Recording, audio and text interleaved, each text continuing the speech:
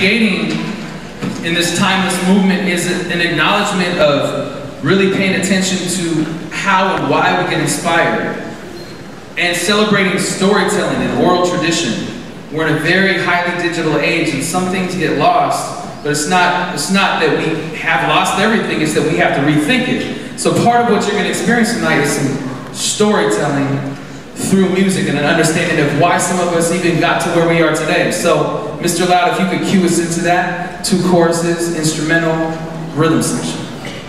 And we're going to hear a wonderful story from Mr. Robert Nett about how a particular song affected him when he was young.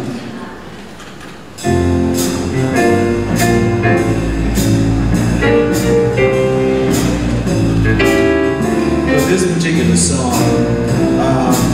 came to me by way of a relative of mine who wanted me to attend a football game. And I did. And after going through the rehearsals with them, this one song, Hard Times, was being played by a fellow from the neighborhood, Charles Nickerson, and he was playing the trumpet with the lead part. Now, if anybody is familiar with the song, it's a saxophone that's playing the lead. But in this case, this trumpet player, who were older than I was, what, 8th grade, going into high school. He was a senior, getting out of high school.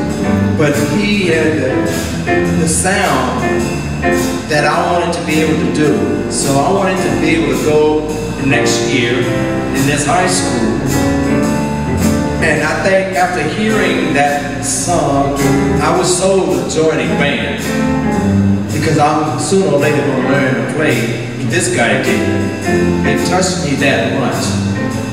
And years afterwards, well, I did get a chance to play that song and enjoyed it as much as I possibly could.